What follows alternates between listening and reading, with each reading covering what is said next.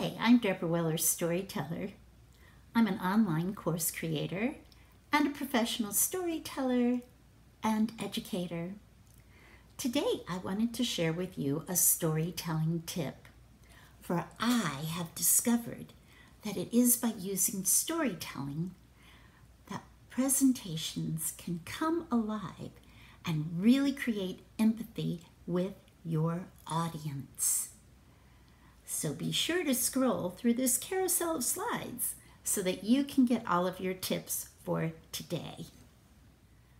I find when I present, I want to always ask myself the questions. First of all, I need to know what my topic is. Sometimes I get to choose that topic, and sometimes it's delineated to me. But the most important thing I want to know is, who is the audience? And then I want to craft a message that will speak to the audience. By using a story, I know that I can connect with the audience.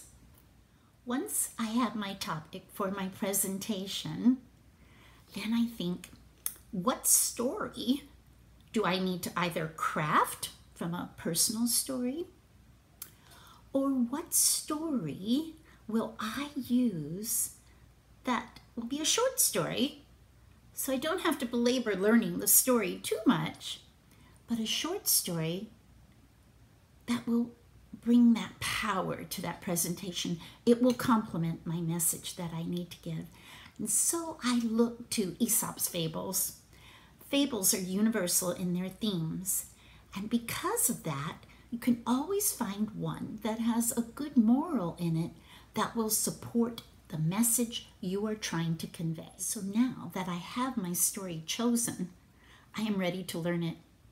And what I do is I spend time reading it. I read over that short 3-paragraph story at least 5 times until I have it in my brain, the basic beginning, middle, and end.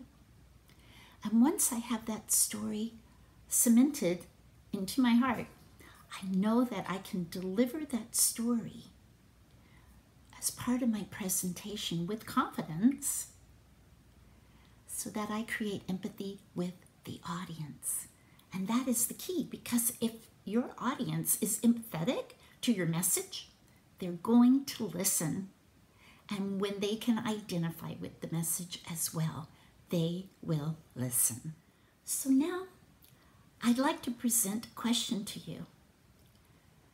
Are you feeling confident in the way that you have to do presentations? Could you use a boost in that confidence? Well, I have on my website courses that can help you in presenting through empowering your presentations through storytelling. And I can also serve as a virtual coach to help you get better in your presentation skills. So look below or go to my bio at Deb's Storyteller, and you will find the information you need to connect with me. Please leave a comment below or a question, and I will answer it.